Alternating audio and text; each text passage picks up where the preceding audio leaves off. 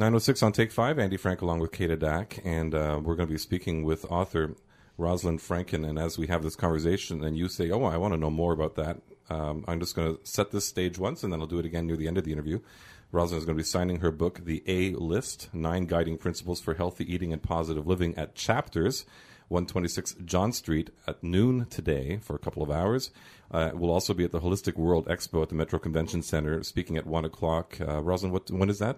That's on Saturday at 1 o'clock, but I'm there all weekend at booth 157. All right, 157. Mark that down. And so you had a chance to look at the book, Andy. I did. Just one last thing. The website is thealist.com. That's where you can get alistbook.com. Like I said, the alistbook.com. I was just going to ask you what you thought about it, the A-List book. I actually liked it very much, and there's a couple of reasons why, and we're going to talk to Roslyn. Welcome. Thank you. As to why it is I liked it. But I have to confess to you, Kate, I have been on every diet on this planet. I really have. I've been on many of them. I have more expired gym memberships than Brittany has expired rehab plans. Really. Okay. They are all over Canada, too, for various different gyms I've been They've at. got your name, but they've never seen you show up? No, that's right. And when someone gives me a book like this, I often tend to run pretty fast. But, being the great radio star that I am, I get a number of these kinds of books. And so, Roslyn, please be gentle with me.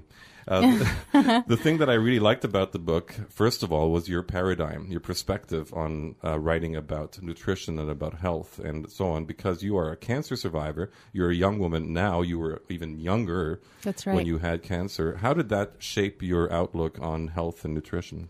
Well, having had cancer when I was 29 years old, my focus when it came to a time where I decided that's it, that I wanted to get in better shape and get in better health, my focus was completely health related. A lot of people, when they're looking to reach and maintain a healthy weight, it's because they want to, get back to the weight they were in high school, or they want to look better in a pair of jeans and that kind of thing, which of course is very nice. But my approach is, this is about your health. This is about how good you feel about yourself from the inside. It's not just about what you look like on the outside.